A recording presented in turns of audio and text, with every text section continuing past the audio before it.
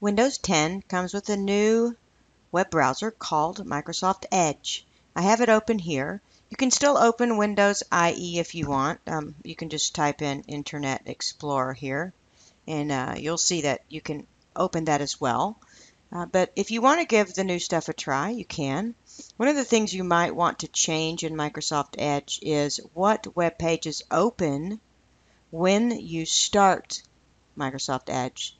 So it's not quite as easy as it used to be in Internet Explorer, but we can still do it. We do it by clicking the little three dots here, and we click down to Settings. And instead of opening with a start page, we want to open with a specific page or pages. Notice I've chosen Custom here. It might say Bing already or MSN or whatever, but click Custom.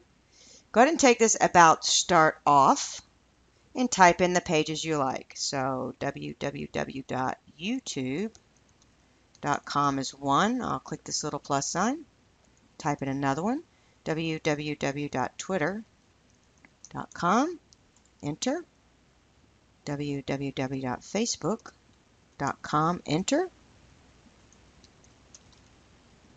Enter. These are all the things I want to open.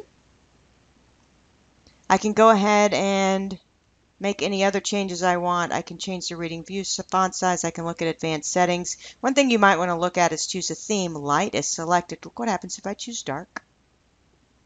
Changes everything. Kind of like the light better myself.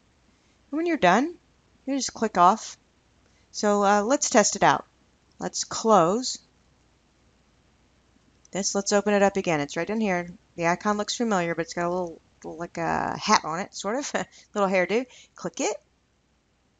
Notice the pages I configured come up automatically. There's YouTube, Twitter, Facebook, Netflix, which are open before, but you can see that I added all those in also DCCD. Now every time you open up Microsoft Edge, it'll have all the websites you want already ready.